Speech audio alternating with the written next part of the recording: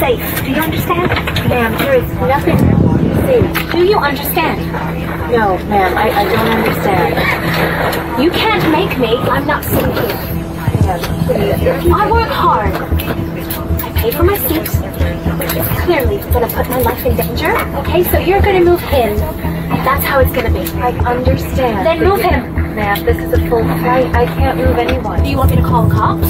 Do you want to lose your job? Do you? Because right now you're violating my rights as a citizen, as a human being. You're intentionally putting me in danger. I do not wish anyone to be in danger. Thank you, then move him, ma'am.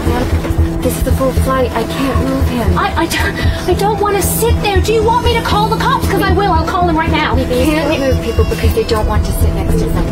He's violating our rights and our safety. I asked him for his vaccine card, and he doesn't have one because he's not vaccinated. Hey, Lee, you can't do that. Please, you have to have a mask and be vaccinated. Excuse me, you're not exactly wearing a mask. I'm not wearing a mask because I have asthma. I have a health condition. I have children. I'm fully vaccinated to protect them. You're intentionally putting my health at risk right now. If you wish to be on this flight, I need you to take a seat.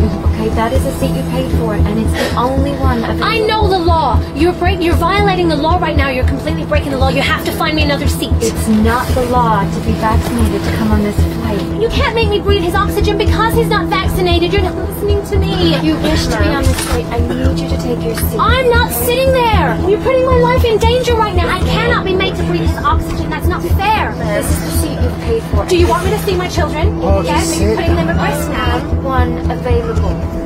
I don't want to sit there. He's not vaccinated. You're intentionally putting my life in danger. Ma'am, we are not putting your life in danger. I'm not going to sit there. Ma'am, can you take a seat, please? No, I'm not sitting there. How many times do I have to say this? Ma'am, I know how challenging air travel is these days, but there will be no discrimination on my aircraft. Well, it's not discrimination. Vaccinated or unvaccinated, we should respect each other. Yes. And as it seems, you have trouble doing that, please exit the aircraft. Are you kidding?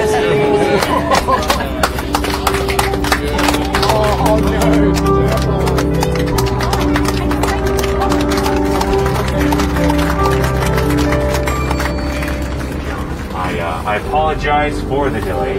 We'll do our best to get you into London, England on schedule. Hopefully making up some of that lost time. So sit back, relax, and enjoy your flight. Captain, question.